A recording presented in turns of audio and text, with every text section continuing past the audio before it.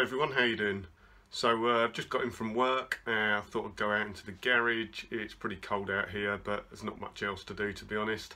Got plenty of work still to do in the car. I thought I'd give you a little update as well. Today or this evening I'll be putting the wiring loom back in the car, but I found some interesting things while cleaning up and repairing the wiring loom.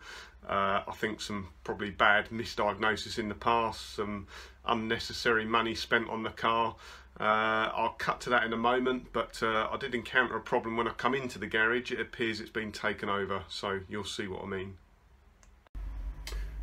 So for some reason my garage seems to have been taken over by Father Christmas, so I can't even get to my workbench at the moment. So give me 5 minutes and by the magic of video I'll make a trail.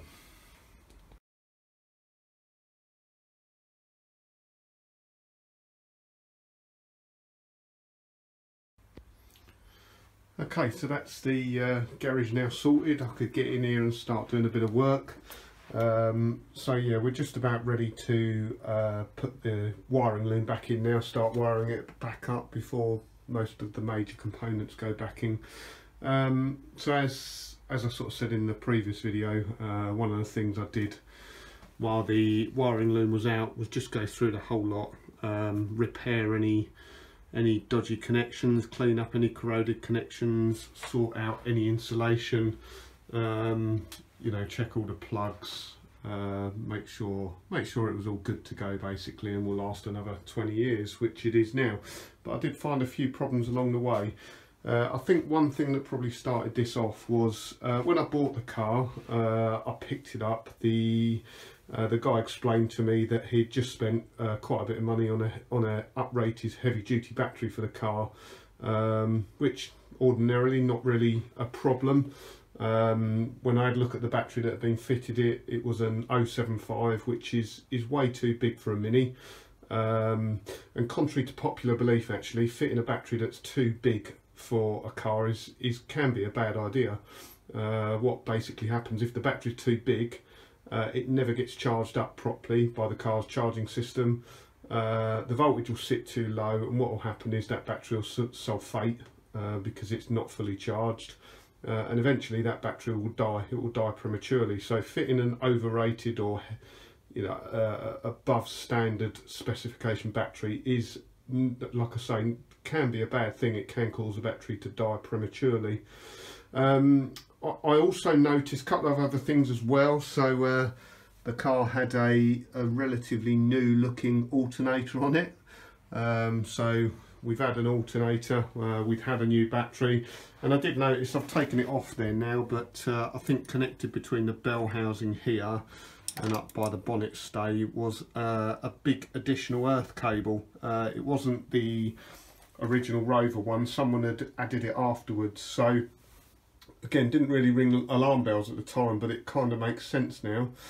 So one of the things I've done when putting everything back together is that this is the only main earth cable for the Mini, for the engine. And when you think about it, the engine's rubber mounted, so to cut out vibration and make it nice and smooth. The problem with rubber mounting it is there's no earth to the engine.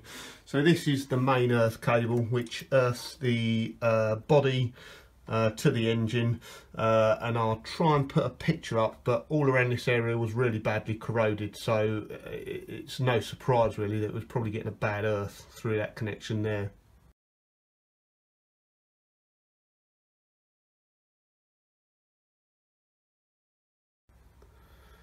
So like I say, that's all cleaned up now. It's cleaned up both ends. It's all been painted, but I've scraped the paint off underneath, so it makes a good electrical connection on there. So that should be fine now, no problems there. If you've got an older Mini, if this cable goes, it does break, it does get a poor connection. The engine or the components on the car will just try and find another earth. And unfortunately with a Mini, the choke cable, the throttle cable, things like that can act as a good earth as well, but they also melt when they're used at an earth because they're not designed to carry that amount of current. So if you've ever had a choke cable melt or burn out, it will be because you have a bad connection on your engine earth here. So like I say, what was interesting while doing this loom was around the starter motor to alternator connection. So it's this wire here. It travels between the starter motor and the alternator. In fact, it is the main connection.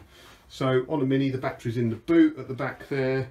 There is only one live cable. That live cable travels all the way underneath the car, under the subframe, and it comes out the front here, and its first connection to the vehicle is on the starter motor. There's then a link wire which goes between the starter motor and the alternator up here, and that provides the main power once the engine's running. So when the car's cranked and starting, the power comes from the battery. When the engine's running, the power then is provided from the alternator through this link cable here. So it's designed to carry quite a bit of current between that link cable there. This starter cable, it's as you can see, it's quite big. That will probably carry momentarily, probably 400 to 600 amps, but on starting you're probably looking at 150 amps going down this wire, and you could probably crank it over for quite a long time. You'd probably flatten the battery before you started melting the wire, but it's quite a high current wire, that. So the point in question here is the connection between the starter motor and the alternator, and this is where it got interesting. So I noticed this insulation here it didn't look standard, so I cut it back just to have a look. And although it didn't look standard, it had been repaired. It looked like it had been repaired very nicely with heat sink and everything like that. Didn't really look a problem.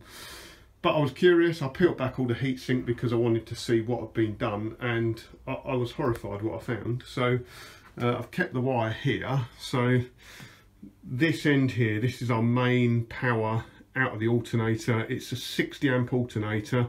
So shortly after having started the engine, or if you've got a lot of loads on there, there could be up to 60 amps coming out of that alternator wire there. Like I say, when the engine's running, that is the only power connection for the vehicle. So every consumer on the car, all the electrics are being run from the alternator through this 60 amp cable here.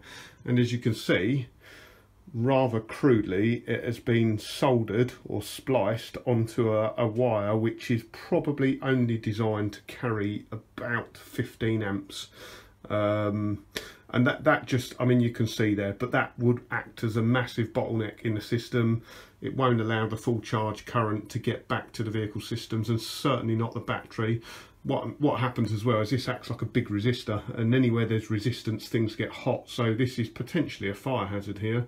If you'd left a load of high consuming electrics on and the engine running, this would heat up and eventually burn out.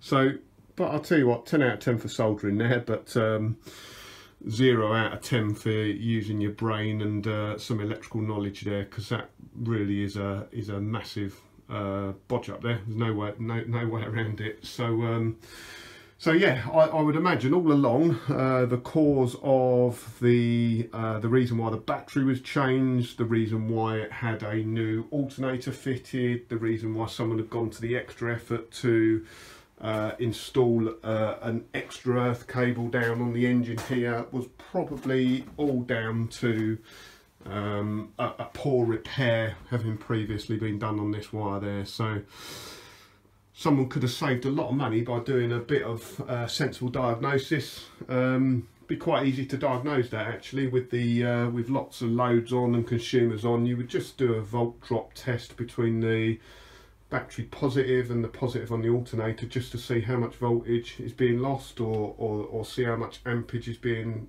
outputted from the alternator, and that would point you in the right direction. So anyway, that's a bit, just a bit of an update for now. I've now got to crack on, get this wire loom put in there. It does look a bit of a mess. It's like a load of spaghetti.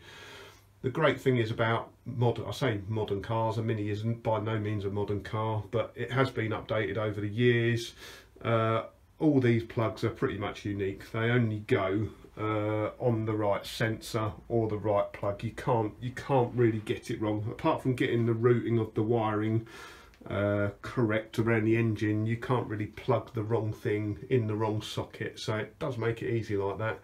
if we're working on the 1960s Mini, you can make a real mess. So I've not labelled any of this up. I'm reasonably confident that I'll get it all in back in the right place first go. And if I don't, I find when sort of building cars, building engines, doing project work like this, lots and lots of pictures really help, because it gives you something to go back and reference to when you do forget. So anyway, that's the update for today, and I'll be back soon with a bit more of an update, and probably with the wiring loom and inlet manifold on.